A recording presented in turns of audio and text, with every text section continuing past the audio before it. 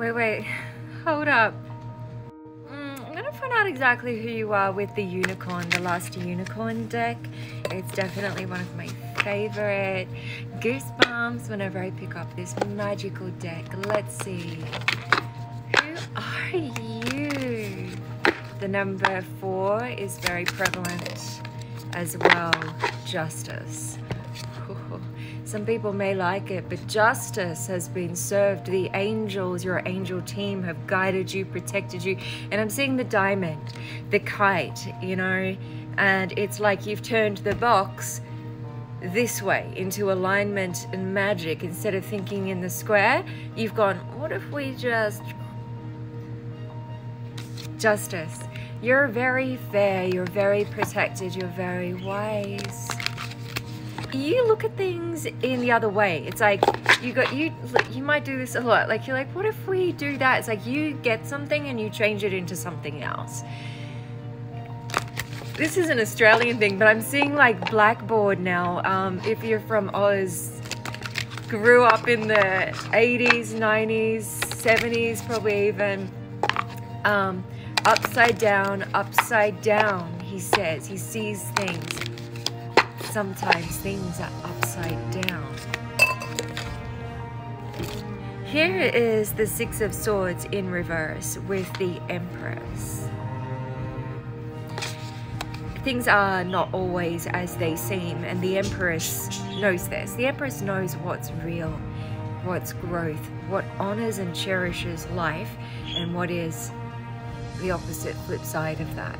The Empress knows because she is able to see a path through the chaos to honor life. She sees the blue clouds, she knows all that is, she knows the truth, and so she sees through. She sees the path. You are somebody who, despite everything, the massive information that's now available to us, the voices, the different opinions, you find your way that is connected to life, that honors life and love. The Empress, that honors growth within your soul. It's like a negative situation could happen and you could see it. It's like you automatically flip it into something that's positive. Like you're like, that helped me grow through that. That's something that you do regularly. The Tower in reverse and the 8 of Swords in reverse. It's about freeing yourself. You're somebody who's able to, instead of getting stuck and fixated on the negative, you flip it and you go, okay, well, it's not forever. You know, the only thing that's, what is it? Something, quotes. You know, change is the only constant. And so you see this. And so if any situations happen in your life, even from a wee young age, you know, if something negative happened, you know, say in the school ground, and I mean, kids can be cruel, so can adults. Do we ever change? Probably not. A lot of us don't. Some are awakened souls. Some, you know, are born as awakened, we're just waiting for the rest to catch up. And some never do, it takes lifetimes. But you're somebody who's awakened and you've been able to see, you've gone through these situations that haven't always been kind and supportive of your Empress or Emperor self. They haven't been supportive of life. They haven't been awakened. And yet you've seen it as a way to strengthen your aura, yourself, your vision. You've found a way through the noise, through the opinions, through those, you know, things trying to cut you down, you know, like the tall poppy syndrome, which is like, you know, you found a way through all of these obstacles that have tried to hold you back. You found a way through. That is in alignment with growth. Slow and steady wins the race, isn't it? Queen of Swords, that's what I mean. And the Lovers. Stunning. You found a way through. And it's like, you cut through the BS. They tried to cut you and you cut through the BS. You see?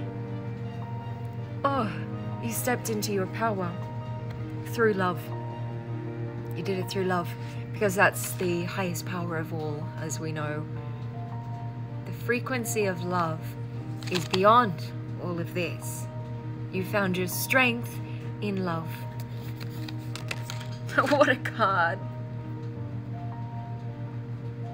Oh, I love that card. I've never really looked at that properly. He's hugging a tree.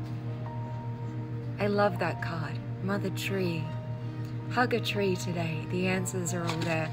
You're somebody who does things differently. You're not afraid of looking at things from a different light. You understand that not everything is as it seems. You trust what is in alignment with life and love, and you honor that. Last but not least, King of Cups. You're a lover. Not only are you a lover, you're a genius at love and at flipping things around to your benefit and others' benefits, and helping others and seeing the best and honing your gratitude, your skill and emotional intelligence, your balance, your wisdom, your art and creativity. You're a flowing soul, and you trust, and despite it all, you know at the end of the day, it was worth it. It was all worth it. Love you. Love you.